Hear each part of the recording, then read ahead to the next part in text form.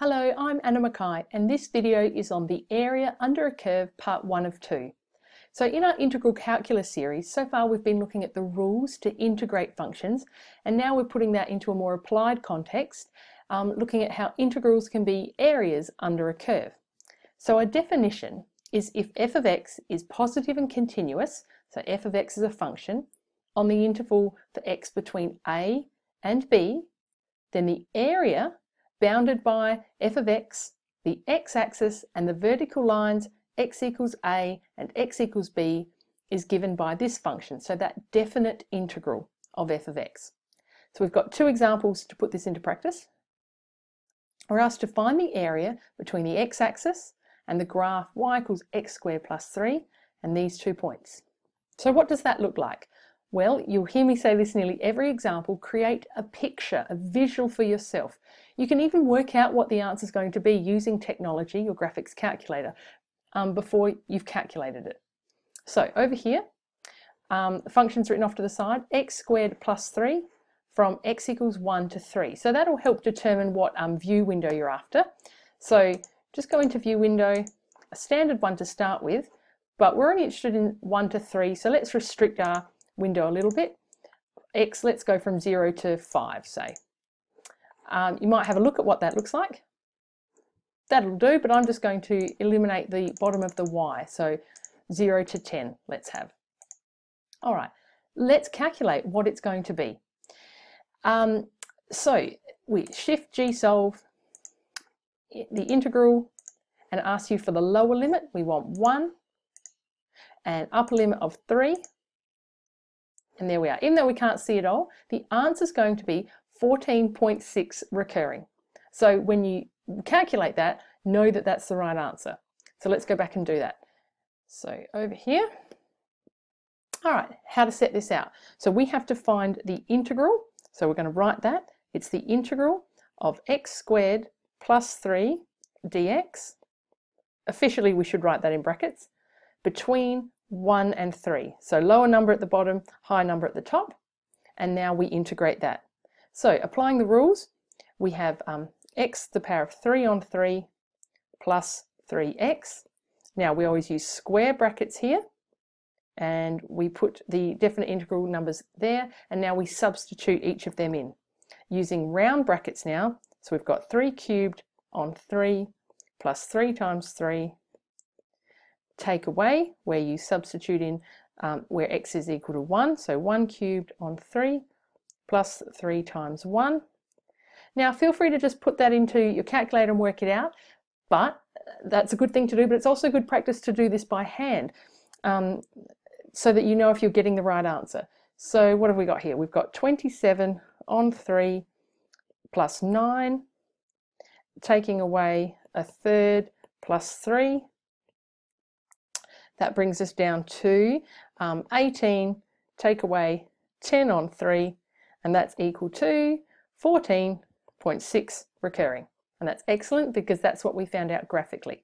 You can also put this function here into the run mode of your calculator if you're using Casio and calculate it on that screen. So it's a fantastic thing to check your answer in many different ways so that you know in a test or in an exam if you've got that right answer. Okay, next one. Find the area of the region bounded by the x-axis and the part of this curve above the x-axis. So we need to know where the boundary points are. So you must use your calculator here. So across to a calculator. We're going to delete that function, and I've written the second one here. So we have 6 plus x take x squared. Start with a standard view window and see where that leads you. Okay, there, that's not too bad. So we want it between the curve and the x-axis. So as you can see, that's where this intersects the x-axis. So what are those points there? Well, they're the roots, or the x-intercepts. So let's find them here with our calculator, and then we can also find them algebraically. So shift G solve the root. The first one is -2, and the next one is 3. So in this case, let's actually use these because they're clear-cut numbers, but to find the x-intercept, you would put the function equal to 0 and let's solve from there. Oh, maybe we'll do it, it's good practice. So remember, -2 and 3 So let's go back and solve this. So above the x-axis, we are going to have so 6 plus x, take x squared. We're going to find out when that is equal to 0, because that will be the x-intercepts. So you need to be able to factorize. I like to put it in descending order here and getting rid of that leading negative, factorizing. So with any method that you know how, what we need to end up with -1 there. So a 3 and a 2 and a +2 and a -3. That should do it. Again, you can use your calculators to help you with this. So the two x values that we're after are -2 and 3, as we anticipated. So if you ever need to find those x-intercepts, put the function equal to 0 and solve for x. So you need to know those quadratic skills. I'm just going to clear that screen there so I can now do the integral of this. So the integral of this function, 6 plus x, take x squared dx, between those 2 points that we had, -2 to 3. Now we need to integrate that.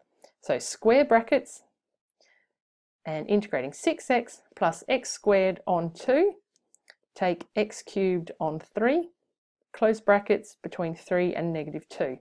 Now you substitute each of those numbers in with round brackets, 6 times 3 plus 3 squared on 2, take 3 cubed on 3, close brackets, subtract using your bracket. Now I've got 6 times by -2 plus -2 squared, 4. Take away -2 cubed, again brackets are very important there, close brackets. Now you can just put that into your calculator and work that out, but it's also good practice to do it by hand. Just tidying it up, 6 times 3 is 18 plus 4.5, take away 9, and we've got -12 plus 2, that will be +8 on 3. Leave it as a fraction as long as you can, because it keeps exactness. The moment you calculate 8 on 3 and round that, you're going to lose some level of exactness in the answer. Tidy that up, we have 13.5 here, add 10, take 8 on 3, and I'm running out of room, and the answer is 20.83 recurring. So we, again, could have worked that out on our graphics calculator, the area between those 2 points. Feel free to go back and check that, or that in your run mode will also help confirm the answer. So that's the end of this video. The next one in this series is the area under a curve part 2. Thank you.